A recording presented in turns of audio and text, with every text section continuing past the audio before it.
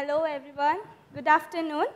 My name is Yashika, studying in 9th standard at St. Mary's High School. When I was in 6th grade, I got an opportunity to be a part of Dreamer Dreams after school life skills football programs. I got to know about myself, that who I am and why I am. I am very glad to see him in Bangalore to attend CTS. They changed the script 2019. I was very much curious to share my views on him. He is an retired professor at Winchester University. He is also internationally renowned cognitive scientist. His building learning power approach to teaching is widely used in all kinds of schools across the UK and throughout the world. He always focuses on how to build more powerful learners, students who remain calm, confident, and curious as they face life challenges and pursue their passions. I asked a question to him: what is the leading cause of dropouts in schools today?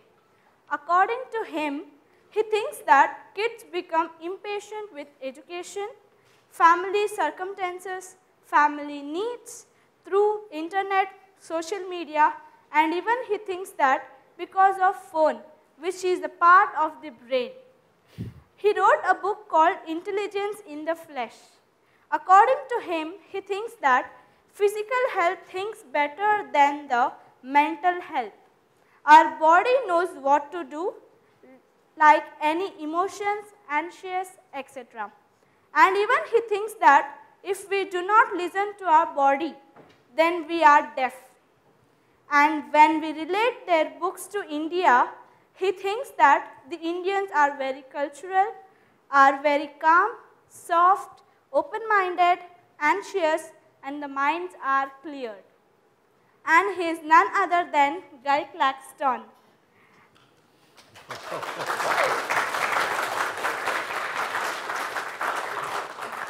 So, I have another question, sir, that is the one tip to stretch and develop in smart work way of study.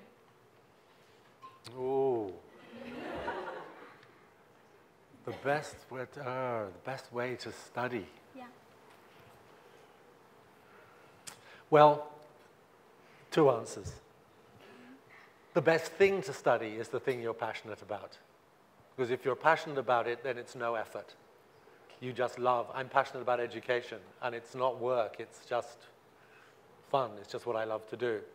But if you have to do the stuff at school, if you're forced to study your textbook and do your work and so on, then there are lots of practical techniques that will make that kind of study more efficient, more reliable, enable you to get better marks. There is a craft, there's a technology of being able to be successful at school in examinations.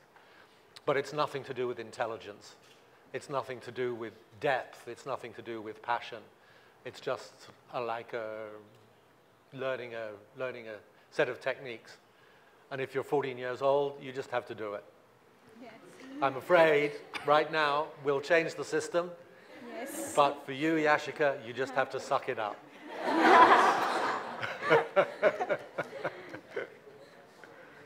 Okay. So, yeah, I have another one question. Oh, one more question. Yeah.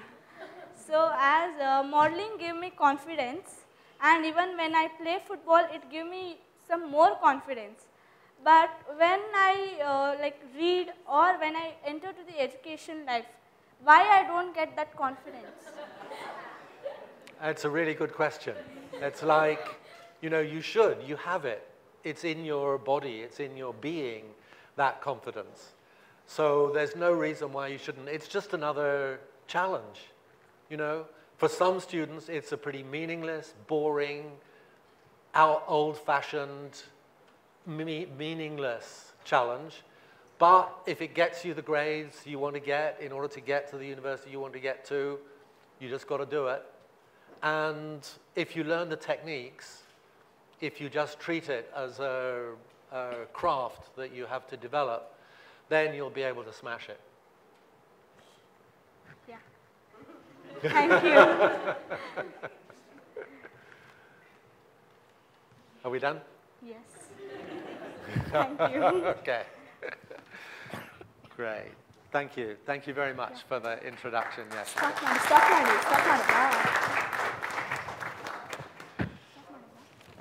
Great. Well, this is back to the life of the mind, somewhat.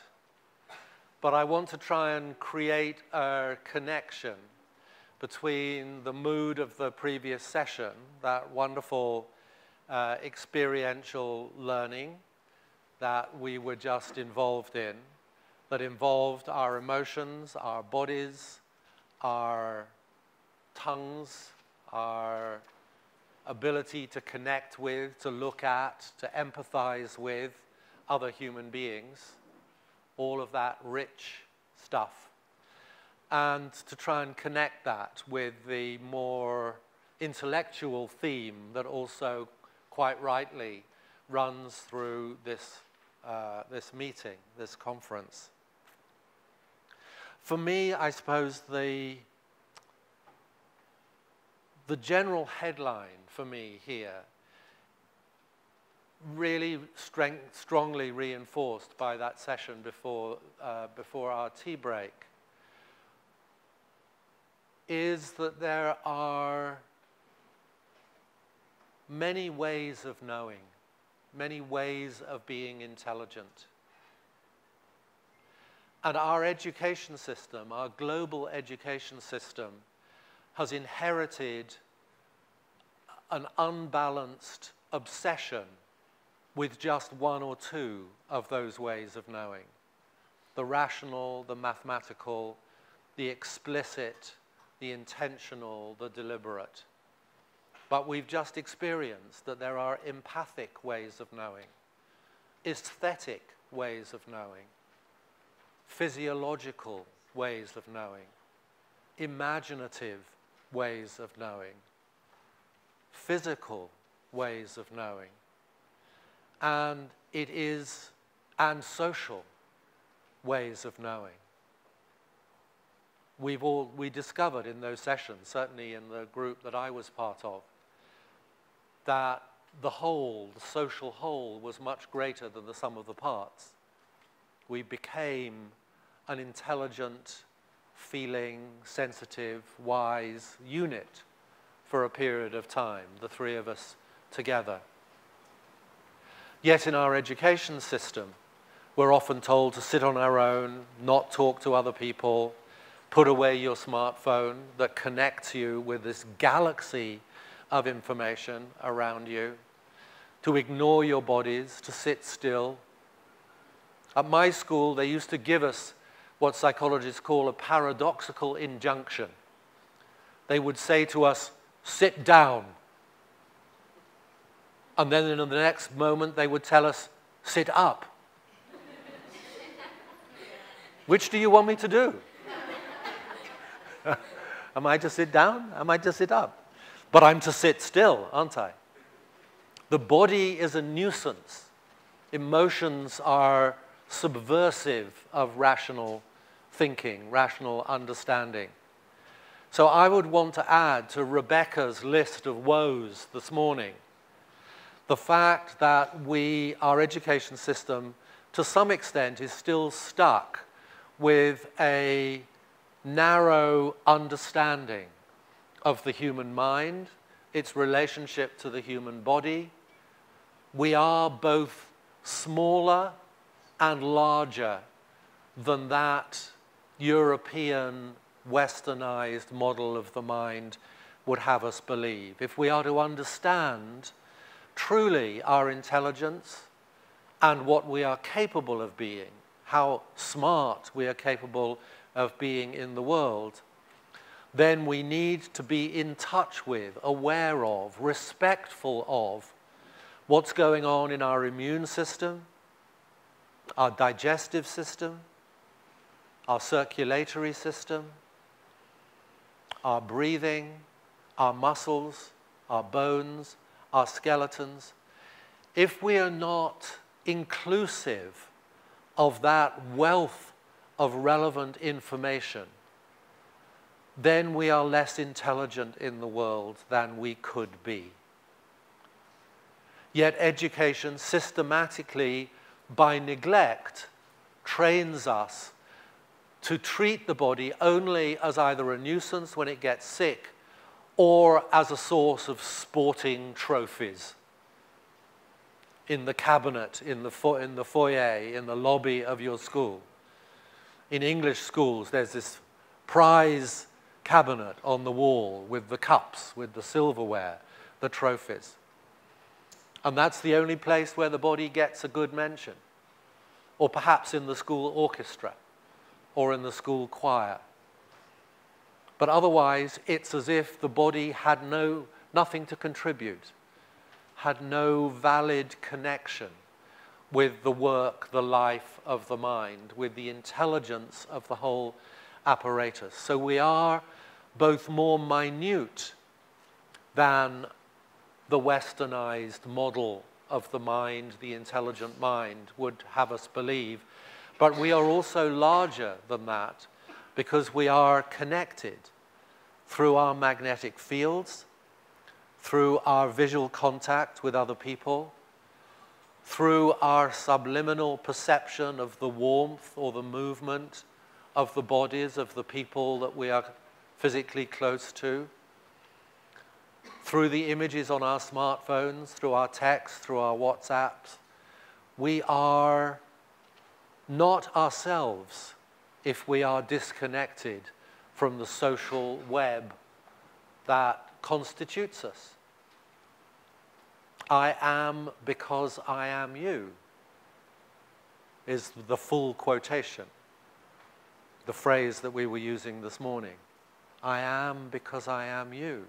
I'm formed by your opinions. I'm changed by the look of distress or boredom or anger on your face. So to put me in an institution between the ages of 5 and 18, which requires me to function on my own, makes about as much sense as taking away David Beckham's football boots and telling him to show me how good a footballer he is. Stupid. Unnecessary. Corrupting of the way human beings function. So that's the headline. But I wanted to connect with just a quick little meditation, not singing, not dancing, not moving around, but just close your eyes for a moment and try and bring a little bit of that lovely mood that we've had in other sessions today. Close your eyes and try and sense as fully and as richly as you can how you feel, how you are in your body right now. Be aware of the effect of gravity, of the pressure on the soles of your feet, on the big muscles of your bottom, the pressure of your hands or your forearms lying on your thighs. Feel the way the earth is holding you up. Feel how essential, how constant that support is, that connectedness through gravity to the earth. What about that bony frame that holds us together, that gives us rigidity?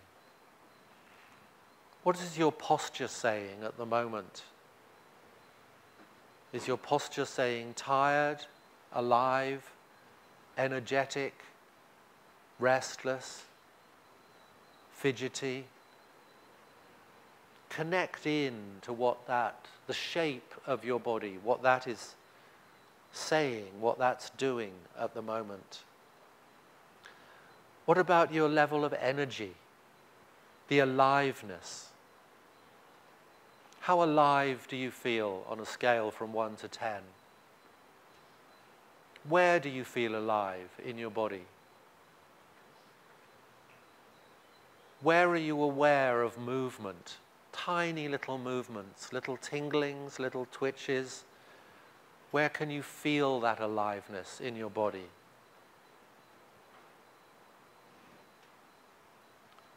What about those muscles, those big muscles in your body?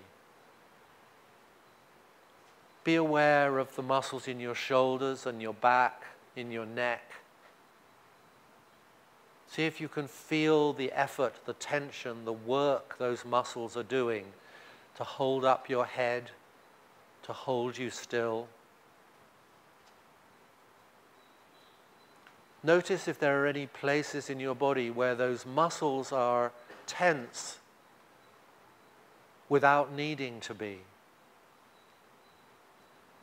And notice when you notice that, for example, how your face is feeling. Is there any tension around your mouth, in your eyes, in your jaw, that is just there because you forgot to relax?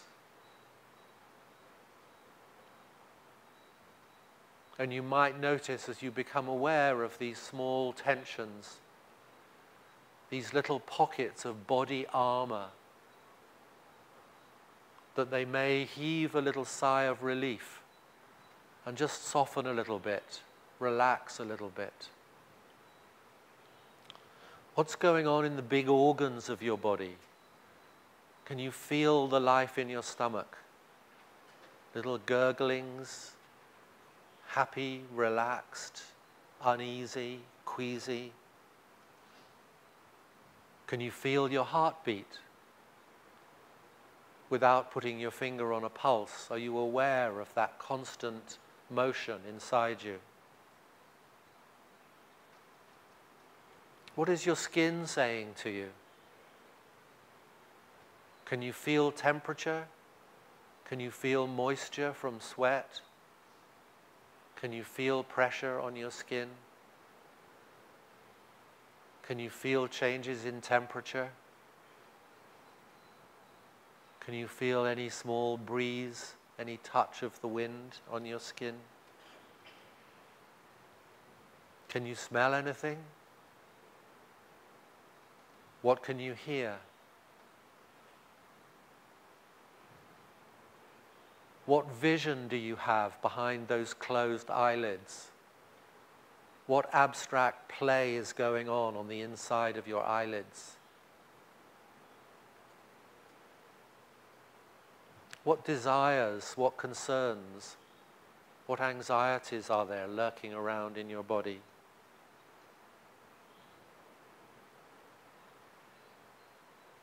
How much can you get in touch with that multitude, that teeming life that constitutes you, that underwrites all the life of the mind, of thinking, of writing, of analyzing, of talking? That background music, like the bass, the double bass in an orchestra. You often don't notice it, but there would be something missing if it wasn't there.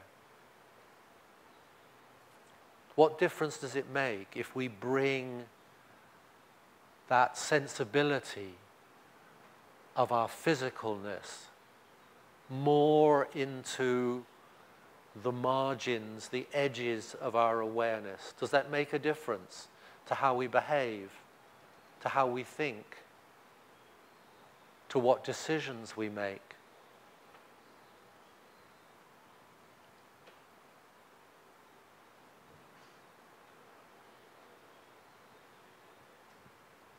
And as you open your eyes, see if you can bring back with you, just hold with you a little bit of that awareness, or not even awareness, just that intimation, that feeling of the body without which there would be no mind.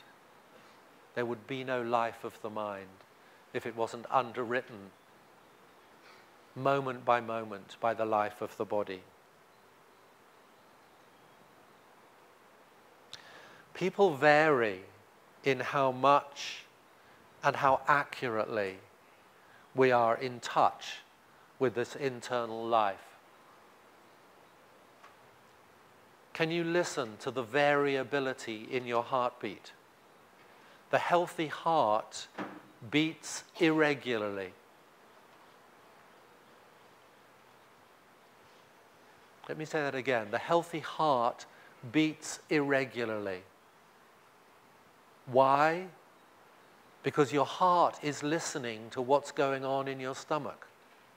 It's listening to what's going on in your skin. And if it can't respond to what the brothers and sister organs in your body, what's going on in your mind, the thought, the fleeting thought that just flashed across your consciousness, if your heart can't respond, can't flex with what's going on in the rest of the system, it becomes unhealthy, it becomes disconnected from the rest of that complex unity that we are made up of. And people's sensitivity to that makes a difference. A very interesting paper was published about a couple of years ago that linked people's awareness of their own physiology. It's often indexed by how accurately people can count their heartbeats without putting their finger on their pulse. Just how sensitive are you? How aware are you of that?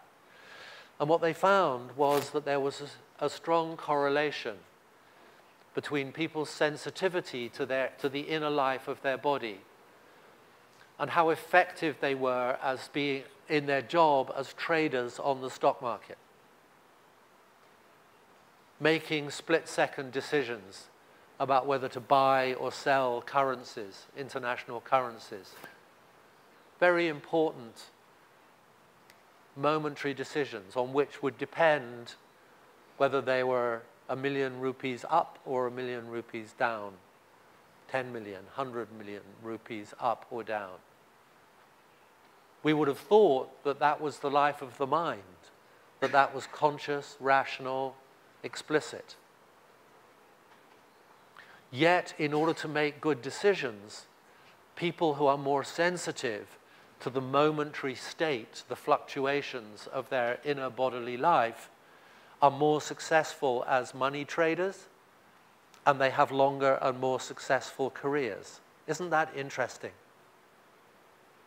Did they teach you that at school? Are they teaching the importance?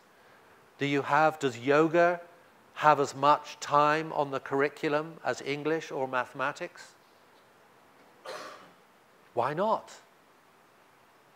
If our intelligence depends upon it, and if we can get better at it, as we know we can, so these individual differences can be changed through participation, not necessarily in highly active sports, in competitive sports, but through more reflective, more meditative, learning to tune in, learning to listen to what's going on in your heart, in your inner life.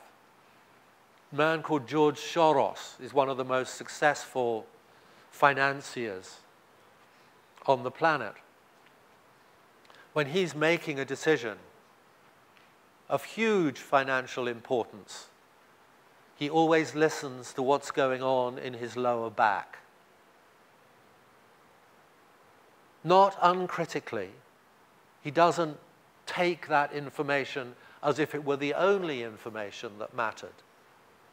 But it's that voice of tension that may represent some little voice inside him saying, I'm not really comfortable with this, but it doesn't say it through the conscious mind. It says it through a little adjustment in physical tension here or there. So these things are very practical. We were listening to some very powerful stories of people's lives, the kinds of stories that people will tell when they're involved in counseling or therapy sessions. We know that one of the things that predicts how successful people would be if they're involved in counseling, involved in therapy. Some very interesting research on this was done 40 or 50 years ago now. One of the predictors of whether people are finding that process useful, finding it therapeutic, enabling them to become reconciled to things that they feel angry about or guilty about in their past, and to be able to move on, to not be blocked in their lives. One of the things that predicts that is not the skill or the philosophical school of the counselor or the therapist, not even the personality of the therapist. It's whether the client, whether the person who's in the therapy room, whether they are talking in a way that is soft and hesitant, as if they were trying to give words to something that was holding the story, not at the level of words or sentences or propositions, but the truth of which was living in their body. It was as if the meaning of the story, the meaning of the predicament, the problem, was being held not by the vocabulary, but by something down here. And if they were speaking, if they were able to speak as if they were listening to what was going on in their body, as if their body was the authority, they might say something like, well, when I'm with my mother, I don't know how, it feels, it's almost as if I'm breathing on an oxygen tube and her hand is squeezing the tube. Almost as if I can hardly breathe. I'm struggling to breathe. Yeah, that's it. And what gives her that, what gives the daughter, the 43-year-old daughter, that sense of accuracy, this story is accurate, is the feeling in the body, is a felt sense of releasing.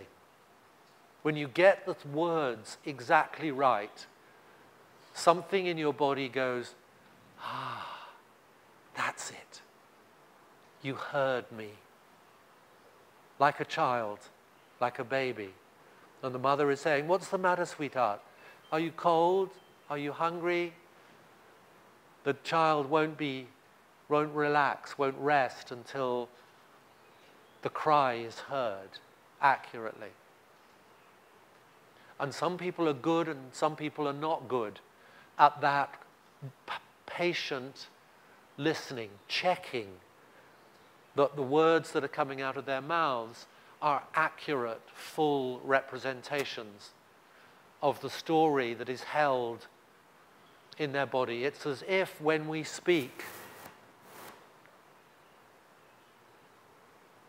what lies behind the words is a slow process of unfurling of the meaning, as if the meaning begins with something much more bodily, much more visceral, like a little bubble at the bottom of a lake,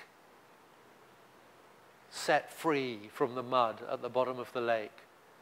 And gradually, as it bubbles up, as it floats towards the surface, so it gets bigger, and it maybe begins to take a different shape or become more articulated, more precise, until when it breaks the surface, there's the thought, there's the language when it comes up. But often we don't notice.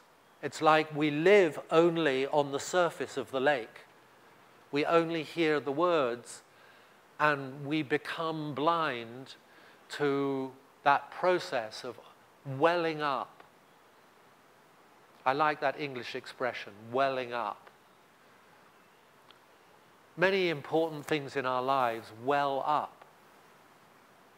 You might have felt yourself welling up, as I did, as you were telling your story, as we were with you, moving, being moved by the preciousness of the biscuit and the slow nibbling of the biscuit My eyes began to prick with tears. I could feel it. I could feel the pressure of that story. But I could also feel that coming in my body. Like when a sneeze is coming, or the urge to pee is coming, or an orgasm is coming, or a feeling of having a cold comes to us. So our thoughts and our insights come to us in that kind of way. Creative people listen to that welling up in the body. There's an English poet. He used to be the poet laureate in England, the most respected poet in England, a man called Andrew Motion.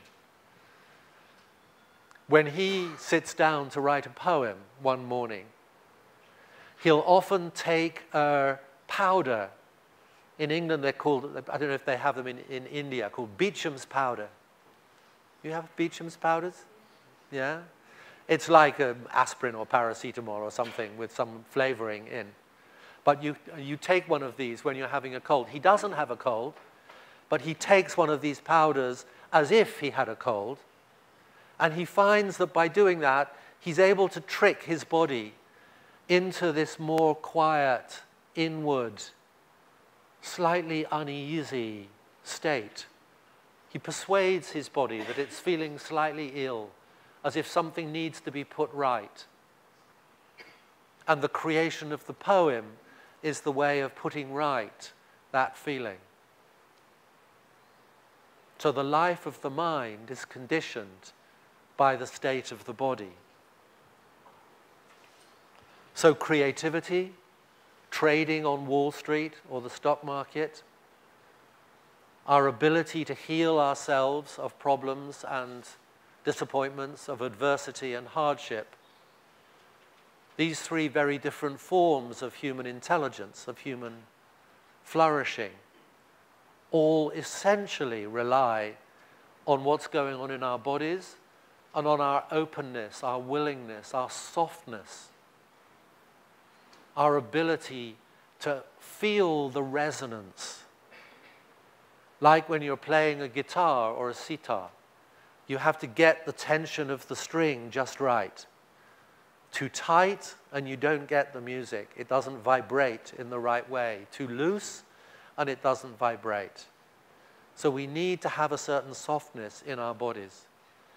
Yet, as a lot of us grow up, we grow up with an accumulation of physical tensions. Sometimes we even forget when we're asleep to relax, to reset our musculature. We grow up with what Wilhelm Reich, a famous psychologist, called body armor, until we get to the point where we have chronic backache or chronic digestive disorders because our body has forgotten how to relax itself. We're constantly tired because we're exerting this effort to armor ourselves against the resonance of the body, against the flow of feelings. We harden ourselves. And in doing that, we harden ourselves to other people. Because our empathy, we feel empathy, we connect with other people by literally, physically, our bodies resonate with what we imagine is going on with someone else. I can only feel what's going on in you. I look at your facial expression and tiny little muscular movements inside my own face begin to mimic that expression. I may not be aware of it, but it's through recreating in my own physiology what I think I've seen in your face that I am able at least to believe that I can feel what it's like to be you, that I can have that human feeling. Yet if we go hard, if we armor ourselves against our emotionality, if we're taught that our anger is wrong, that our sadness is wrong, that big boys don't cry, if we grow up with those beliefs, we lose intelligence. We lose social intelligence, we lose emotional intelligence.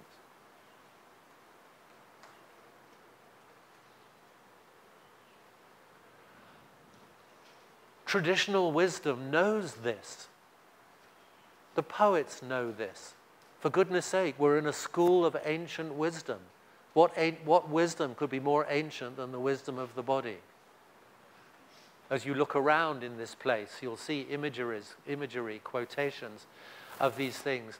And yet, for some reason, there's been an epidemic across the world of this narrow, shrunken, intellectualized model of the human mind, which has corrupted education and corrupted millions of young people.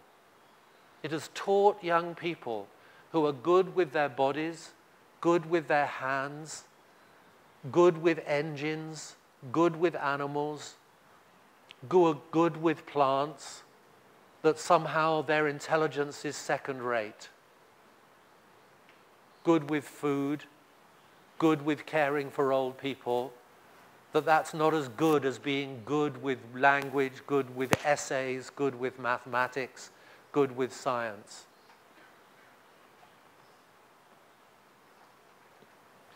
And if we're going to try and help youngsters from all different backgrounds to be able to fulfill their potential, to be able not to succumb to the pressures of adversity, not to harden, not to allow their bodies to retain that armor that they needed when they were small. If you're in a family that is hungry or violent or unstable or insecure, you may have needed your armor then. But that armor, which was once your friend, now becomes your shell that stops you growing. So we need to cast off the shells. We need to soften the shells. As a hermit crab outgrows the shell and needs to go through that period of vulnerability while it looks for another shell, while it finds another space to be. I was just going to read you, I've nearly time for us to have some questions. I was reading an academic paper the other day. It's called Psychobiology and the Molecular Genetics of Resilience. How grown up is that? Psychobiology and the Molecular Genetics of Resilience. Just a couple of quotations. Identifying the psychosocial determinants of stress resistance. People who are able to recover from stress, to overcome stress. What are these? What does the research tell us? Positive emotions, the capability for self-regulation, social competence with peers, a close bond with a primary caregiver,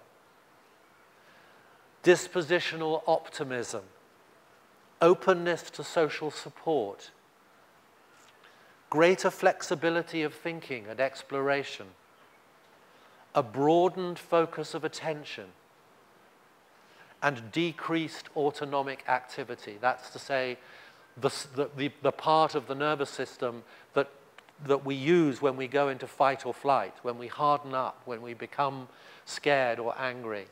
If we get stuck with that, then those emergency measures become things that block us up and stop us being the creative, vibrant people that we can be.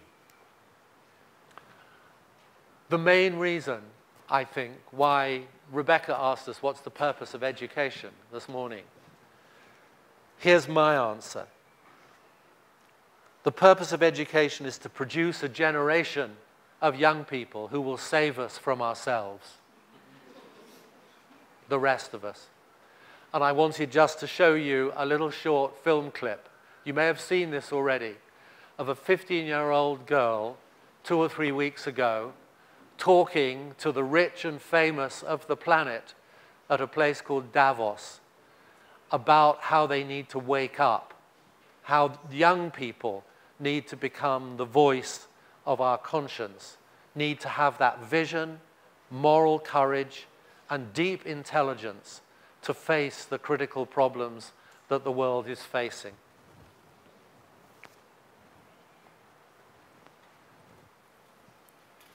We are now at a time in history where everyone with any insight of the climate crisis that threatens our civilization and the entire biosphere must speak out in clear language, no matter how uncomfortable and unprofitable that may be. We must change almost everything in our current societies. The bigger your carbon footprint is, the bigger your moral duty. The bigger your platform, the bigger your responsibility. Adults keep saying we owe it to the young people to give them hope. But I don't want your hope. I don't want you to be hopeful. I want you to panic. I want you to feel the fear I feel every day. And then I want you to act. I want you to act as if you would in a crisis. I want you to act as if the house was on fire, because it is. Yes! That could be Yashika. That could be any one of you. Yeah? Whatever your circumstances, whatever your background. And I don't think politicians are going to be brave enough or smart enough or energetic enough to do what needs to be done, not only about the global crisis, but about the whole, all the little things in your communities or whatever. People who have the energy, the vision, the passion, the clarity to cut through the bullshit and the excuses, to feel that the house is on fire, and to help us do what needs to be done. Maybe even particularly young people who haven't come from privileged backgrounds, who've experienced hardship, people who've built their resilience, who've learned to feel, who've learned to have the courage, the confidence to deal with these things. Maybe you especially. Thank you.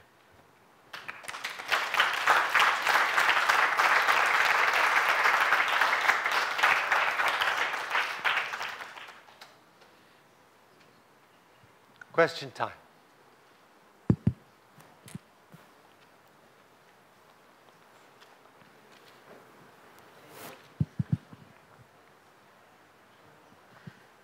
Thank you, Guy. That was inspiring and very beautiful. Sorry. Oh, there you are. Hi.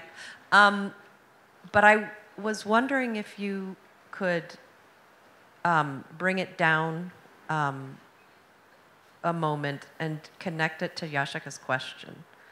What does this new way of thinking about our bodies and being more broad in terms of our ways of knowing, how could that help Yashika's study? How could that help? What are your strategies? You mentioned there's, a couple strategies. What are they exactly? I've been instructed by Vishal that I'm not to mention the strategies because that's for tomorrow.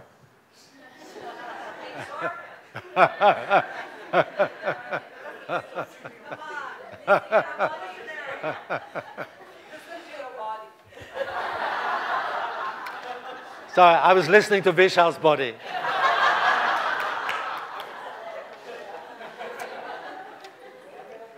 It's a nice body, I like it.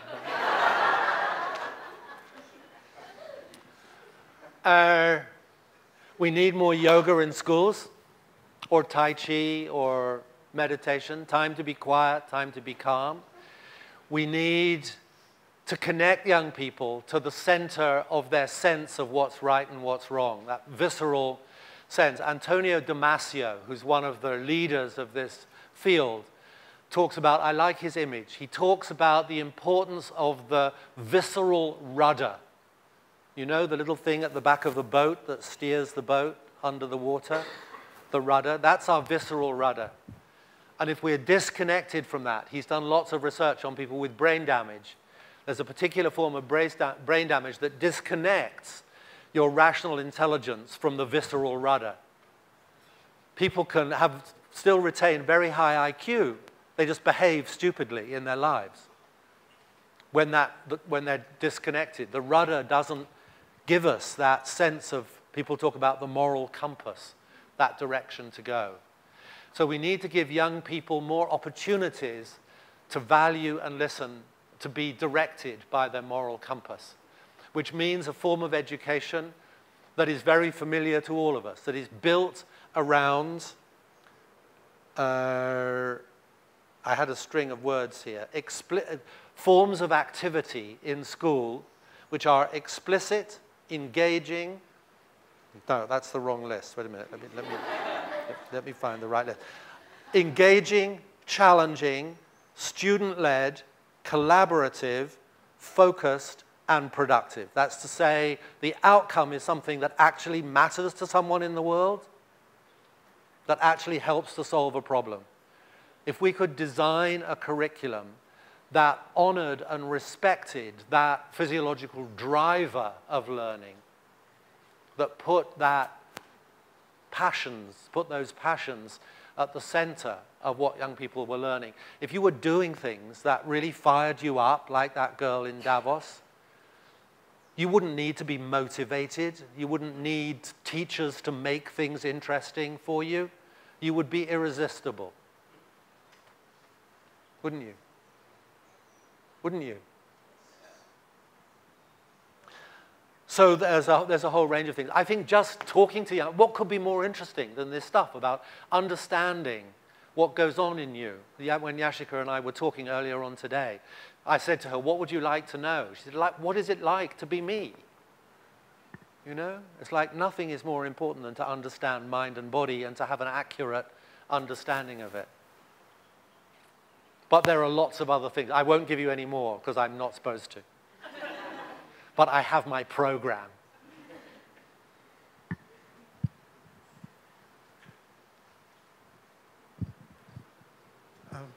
Hi. So my question is, and it's obviously part of what I do in life is climate change is something that's very passionate to me. I think that the whole principle today, if the premise of education, I honestly believe that part of the problem that we have today is on account of two things: the failure of the education system. So I'm terribly sorry. Could you speak a little more slowly and a little more loudly? I'm having trouble following. So I was saying I believe that the education system fundamentally today is flawed simply because it prepares people for a construct that clearly we know is not working today, whether it's climate change or any of the other problems. The single greatest sort of problem with mankind today is the fact that we don't believe that we're one with a larger ecosystem. We're so individual about the way that we are. We believe that we're the whole and soul of the way that the world works. The whole connectivity between us and an ecosystem that is beyond us, whether that's people around us, whether that's the environment. Now that's not something that we've ever attempted to teach children through school. The physical ecosystem and the social ecosystem as well.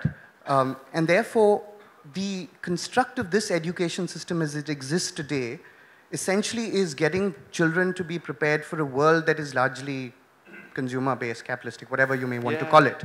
Now, if that is the driver, if that's the motivation, and even with leapfrogging and all of the other things that we're saying, if everything we're trying today is essentially to get children to be part of that construct and essentially crack that system that we know has failed, I really sort of struggle to understand what it is that we're really trying to do with this continued sort of traction around let's get everyone to this. We know that getting us to that point is not helping anybody. Why are we constantly pushing that? Why aren't we doing what you're suggesting, which is to try and look at education more holistically, especially with the children, because the system lets them down. Even if you taught them all of this in school and yoga and all of these things, and they came into the real world, and the real world doesn't appreciate what they bring into it, there's no way they're going to sort of continue. They're going to become adults like all of us and continue to sort of live that. So I actually sort of find it quite frustrating to imagine that we're still working on an education system that's essentially pushing children to the same tipping point that we know doesn't work today. And that's at least my personal frustration with a lot of the way that this system's working. So I completely sort of believe in what you're saying. I think that it's very important today more than ever that we learn to live, learn to teach children that they're part of a larger sort of construct. And there is a way to navigate that world as long as people sort of appreciate many of the things that you're saying. Yes. It was a comment, sorry, it wasn't necessary. Yeah.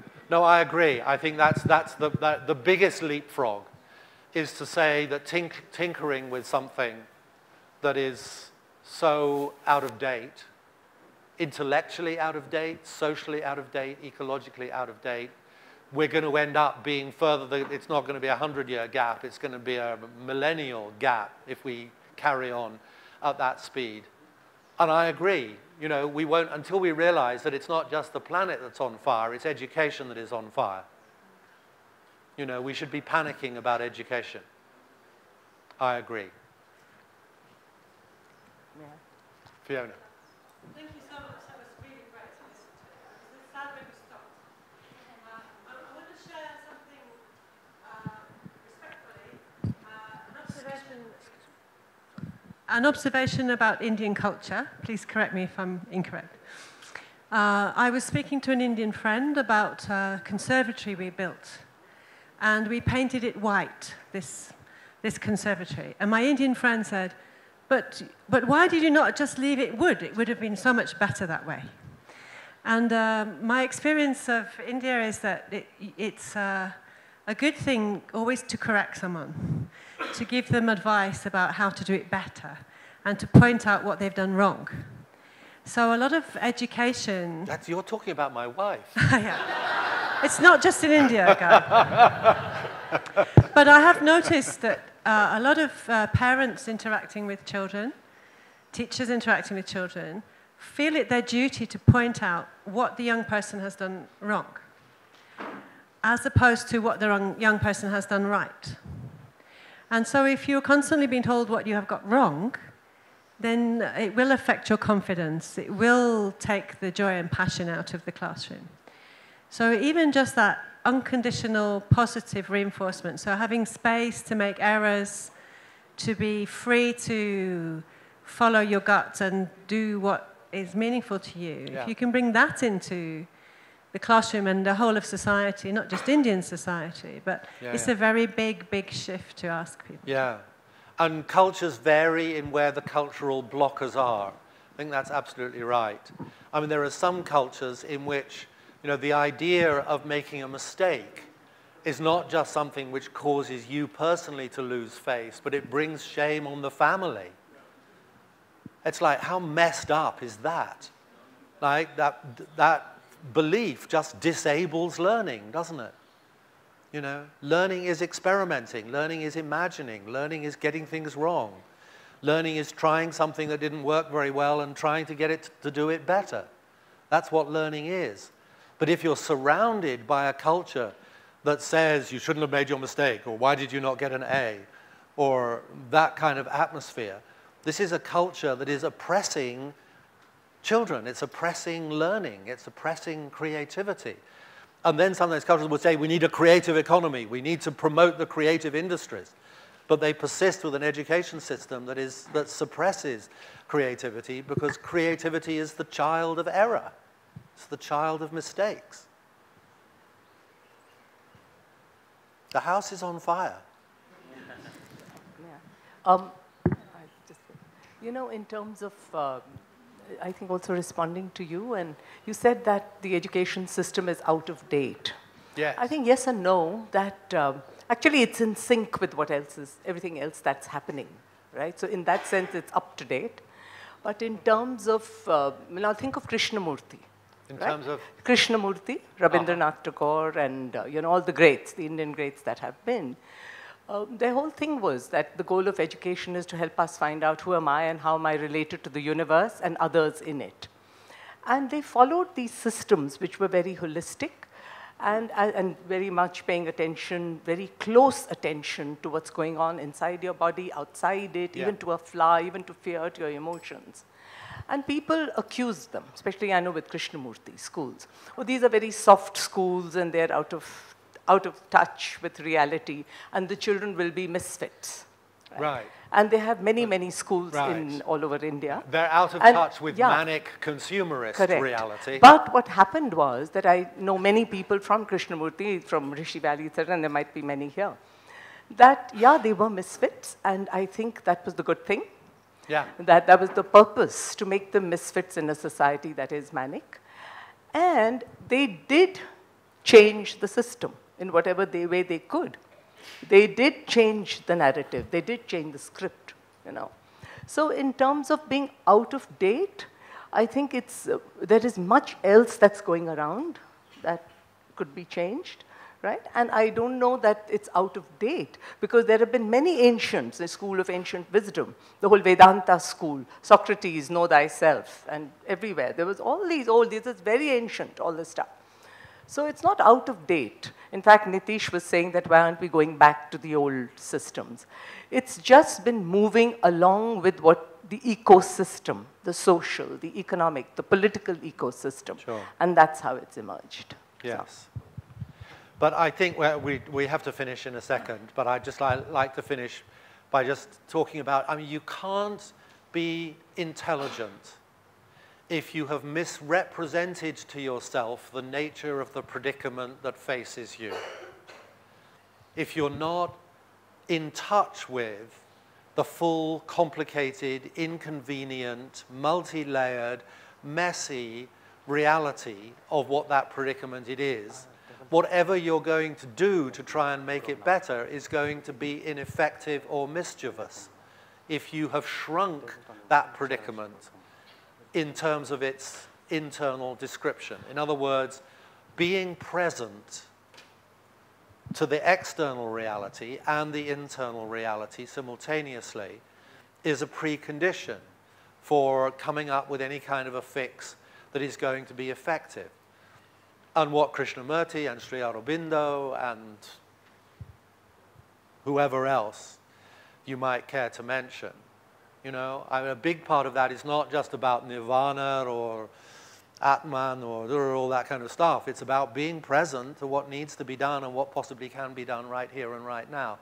And the thing I just want to leave you with is like a famous, I had an Indian teacher. I first came to India about 40 years ago. First time I came here to spend time with the man who was going to be my master, my teacher for the next 7 years. And in one of his lectures, he talked about this. He talked about how what sometimes happens is when you go for an interview and you're in the interview room, and before you go, you've prepared answers to all the questions they think you're going to be asked. And then you're in the interview room and they ask you something completely different. And you say this or you say that. And then when you come out of the interview room and you're walking down the staircase, you have to be walking down a staircase because the French call this phenomenon l'esprit d'escalier. It's like suddenly when you're outside the interview, your mind is going, oh, I should have said this. I should have said that. Why do not other? And Bhagwan said, before you are wise, afterwards you are wise. Unfortunately, in the middle, you are otherwise.